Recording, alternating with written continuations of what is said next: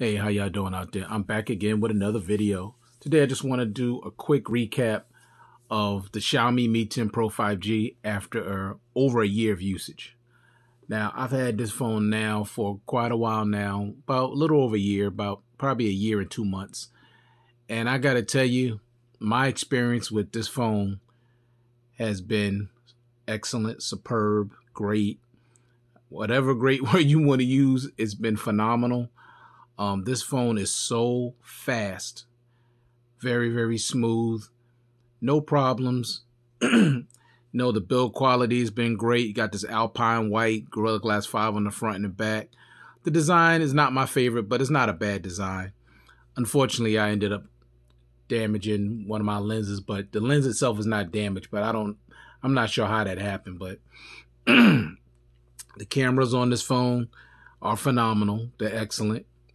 Only thing that I don't like is no 4K recording on the front camera and no 1080p at 60. That's about it. As far as the rear cameras are concerned, they're great. 108 megapixel camera, 4K at 60 and 30, 1080p at 30 and 60.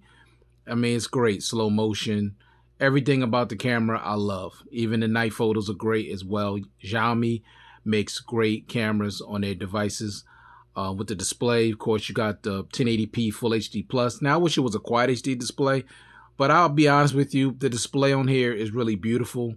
It's 500 nits of brightness, getting 12 gigs of RAM, 512 gigs of internal storage. I love that as well. 90 hertz refresh rate, HDR10 plus compliant. I mean, this phone has a lot. It has an always on display, which I absolutely love. I love always on display. Also, you got the fingerprint sensor with the nice animation and haptic feedback to go along with it. Love that as well. The dual stereo speakers is nice because they're actually separate speakers. You got a speaker on the bottom, you got a speaker on the top, and these speakers are the best sounding speakers that I have on any of my devices. The only one that kind of comes close with it, give it really good competition, I would say the LG V60. And also my Samsung Tab S7 Plus. That's it. But this still stands alone. The quality is just superior. Just overall sound is just so great. Also, you got the 24-bit audio through the USB Type-C port. Phenomenal sound through the USB Type-C port. I mean, this phone has it all. You're getting a 4,500 milliamp battery. I get a day and a half of battery life. Now, of course, remember, that's always subjective, but I do use my phone pretty heavy. I get a lot of notifications, close to 500 notifications every day. My brightness is almost at 100%. I'm using 90 hertz refresh rate. I'm pretty much using everything at max, always on display, everything. So I'm getting a day and a half. So if you're going to use 60 hertz, if you're going to use less brightness, and if you don't use your phone like that, you don't get notifications like that, you could probably easily get 2 days out of this phone. Easily. All right. Now, the MIUI is okay. I'm not a big fan of MIUI only because it's not organized very well. So it's cool. It's very extremely customizable. You can do a whole lot of things, make a lot of changes, but it's not organized real well. I hope Xiaomi, makes it a little more organized. So I'm not the biggest fan of that. The face unlock on here is super, super fast. Like if you're using the face unlock on here with raised awake, you'll never ever get a chance to put your finger on the fingerprint sensor. That's how fast and instantaneous the face unlock is on this device. It's unbelievable. It's the fastest face unlock that I've ever used. Next, I would say would be the OnePlus 8 Pro. But this face unlock is ridiculous. It's so fast.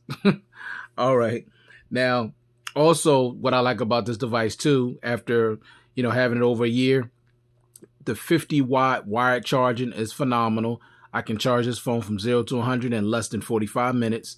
And it has 30-watt wireless charging, which I could charge this phone in 58 minutes from 0 to 100. So, man, when it comes to the charging speeds, excellent. You're also getting 10-watt reverse wireless charging, which is great. Now, that's the highest that I have on any of my phones. Like, I believe my Note is 9 watts, my Note 10 Plus, and my S20 Ultra is 9 watts.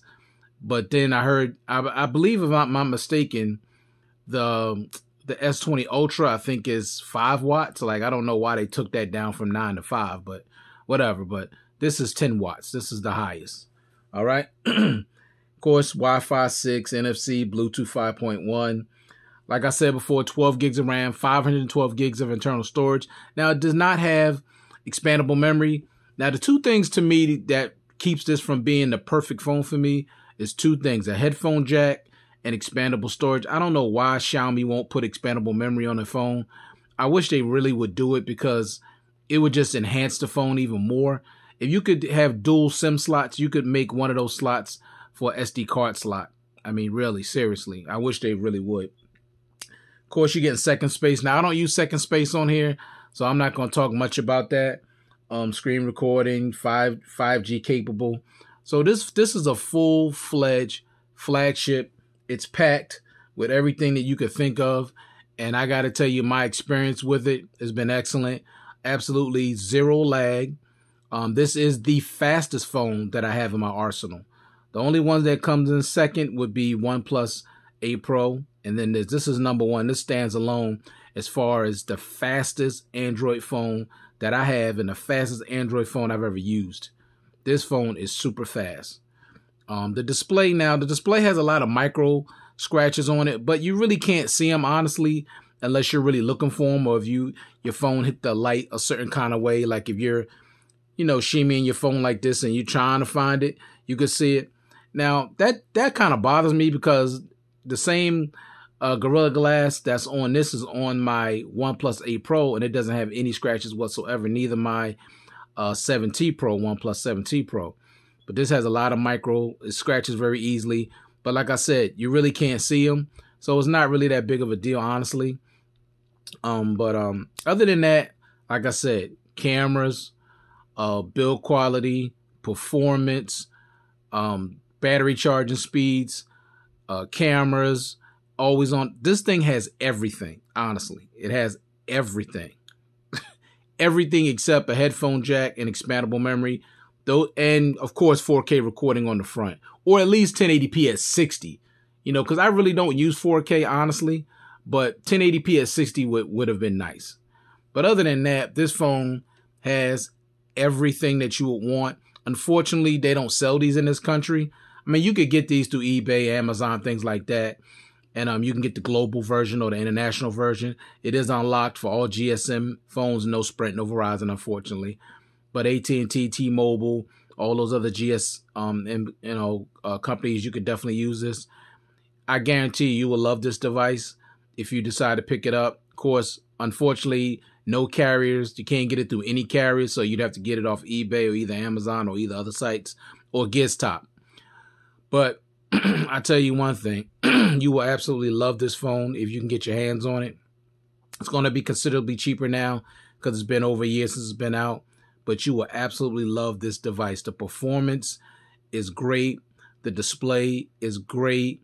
The cameras are great. The battery charging is great. The battery usage, the battery itself, great. Highly customizable, great speakers, great audio.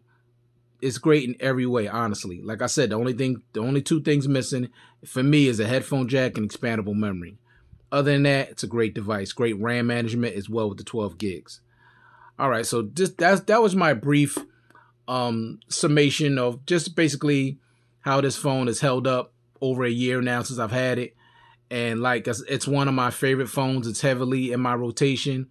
I love using this phone because the minute you touch that screen, it's going to work. I mean, there's no lag, no delay, no nothing. This phone is so crazy fast. It's crazy. It's fast in every way. So that was just my quick recap of the Xiaomi Mi 10 Pro 5G. Definitely it's worth picking up in 2021. Nothing wrong with it. And it's going to get Android 12 as well. All right. So thank you for taking the time to view this content. I do appreciate it. Hope everybody out there is staying safe. And please consider giving this a thumbs up and subscribe if you want to see more content like this. Thank you very much. Check you guys out in the next one. Peace.